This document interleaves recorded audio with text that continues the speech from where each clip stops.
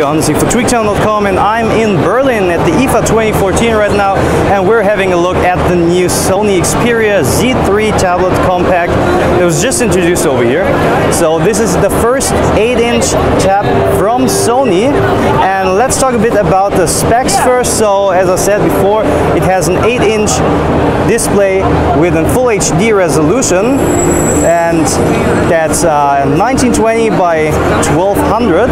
It's an IPS display with Luminous technology, and as a processor you get the Qualcomm Snapdragon 801 quad-core with 2.5 GHz, 3 gigs of RAM, and you also have a 16 or 32 gigabytes of flash memory for your users, but you can also expand it with the micro SD card slot, which you can find here on the left side.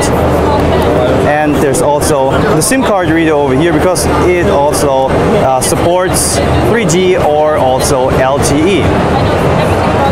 I have to say it's super thin and really light, so it's just 6.4 millimeters thin, and it just weighs 270 grams.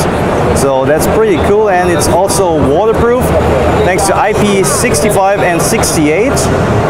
It has a 4,500 mAh battery, so you can expect a really long battery life with this one. That's the white version, but it's also available in black. And another feature is that you got, two cameras over here, 2.2 megapixel on front, where you can shoot full HD videos with, and at the back there's an 8.1 megapixel camera. And I don't think we can do 4K videos here with this one, but let me check.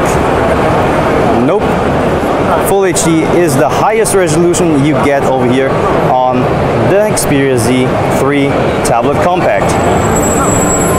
From the playing here at IFA, I have to say it feels really good, and I really like that it's super thin and really light.